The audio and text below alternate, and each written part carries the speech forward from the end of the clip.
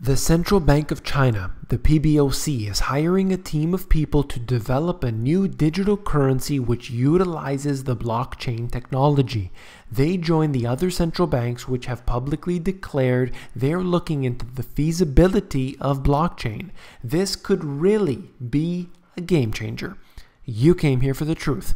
Today we are going to look at China. I want to show you a few other issues. Let's begin first with this. You've probably seen this billboard before. I've covered it here on this channel. Many news outlets have covered it as well. What we are talking about here is the world's reserve currency. What you have today is the US being the reserve currency of the world, but you've heard a lot of countries talking about going away from the US dollar. Then you have the actual actions of various governments where they've decided to do business without using the US dollar. It's something very interesting that's going on. We are seeing barter taking place between India and Iran, if that my memory serves me correctly, where they exchange gold for oil. We have seen the currency swaps taking place between China and dozens of nations. We have been witnessing a big change.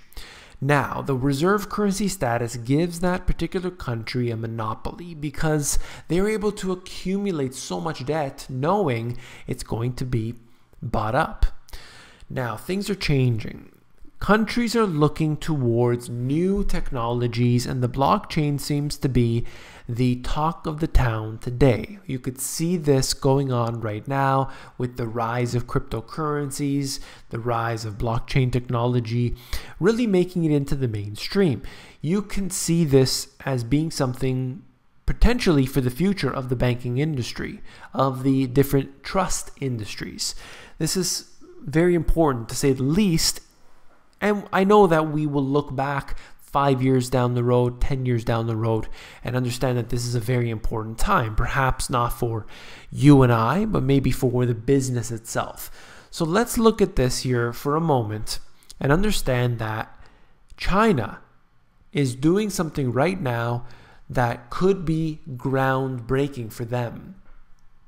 China's central bank is recruiting blockchain experts to step up efforts to develop an official digital currency. Okay, this is coming from Shanghai Daily.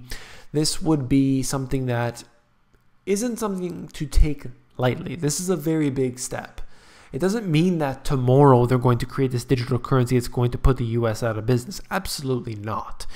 But what it means is that they are taking a step into this direction.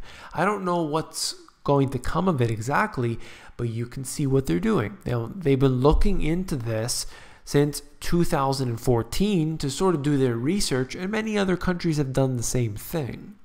The People's Bank of China's Institute of Printing Science is offering 6 positions on the design and development of digital currency related software and hardware framework, a recruitment notice said. So this is official. It's official information that's happening right now.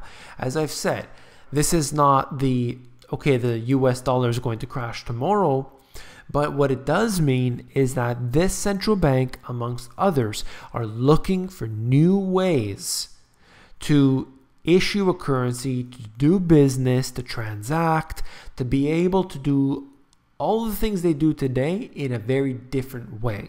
I think that's big. I think it's very big. It doesn't necessarily mean that Bitcoin is going to rise to $10,000 because of this information, but I do believe it is relatively bullish for digital currencies as a whole because it sort of gives them a little bit more credit as a result of this. I don't think that necessarily the People's Bank of China, if they were going to use a digital currency, that means that, for example, Ethereum is therefore worth more or it's safer or anything else. I just think it gives more credibility to the digital currencies. I mean, you're already on digital currencies to begin with. That's primarily what every currency is at this time, despite how much cash might be out there. You can see that the blockchain technology is going to become something very important. And blockchain doesn't equate to Bitcoin. People need to understand how this works. The digital currency itself, Bitcoin, Ether, and all the others that you see out there, are not what the underlying structure is. The underlying structure is called blockchain. And blockchain is something that could be used by many different industries. It literally, you can think of it as having nothing to do with the digital currency. Okay, people need to shake that idea. A lot of talk is really sort of blending the two together, and obviously they are connected. But I think people need to get past that, understand what exactly blockchain is. I'm not an expert, I'll tell you that much, but from what I do know, this could be the way that a lot of these institutions are going.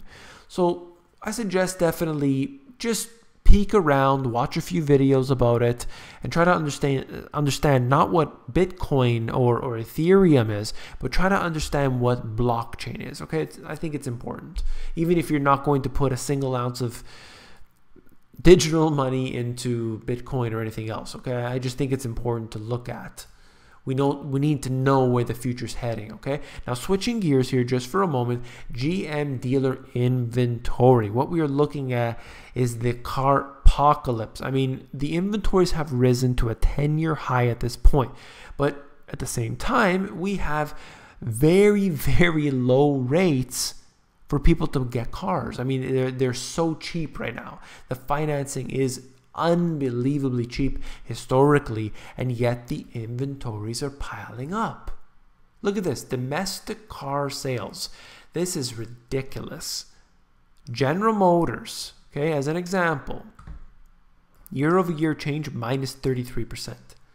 Ford 23 and Chrysler 19, minus 19.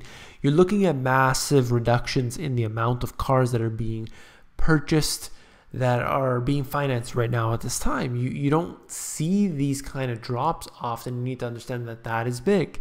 That is very big. Why? I believe there are many reasons why this could happen. A lot of people will say that, this is nothing. This is just simply, look, it's a little blip. But I would have to disagree. I think that what we are seeing here is that people are cash strapped at this time, or at least a large bunch of the population is cash strapped, and they simply can't take on any more debt. They'll take on more debt, I assure you, but not unless they're given more debt. So if all of a sudden they can have a credit limit expansion of $5,000, we'll get people buying more stuff. That's the way it is. So that's the way I look at it anyway. That's something else. I want to switch gears yet again to something that I watch. It's a very short clip. I suggest everybody watch this. The link will be in the description. You just go to sources, click on sources, and then click on the link that I used. I mean, this is Mosul. After all of the fighting that has taken place, I mean, this looks like it's a computer graphic. Looks like it's something out of a movie. And you'll see it for yourself. I mean, it's unbelievable. It looks like a nuclear bomb went off. And it's sad. It's unbelievable to see it, how destructive this can be. Look at what war does. And then you look at all these people who are displaced from here. I don't know if this was my home, I'd be pretty pissed off. That's just the way I look at it anyway. Watch the video. It's very short. It's 1 minute long. Anyway, that's all I want to say. If you found this video informative, please give me a thumbs up.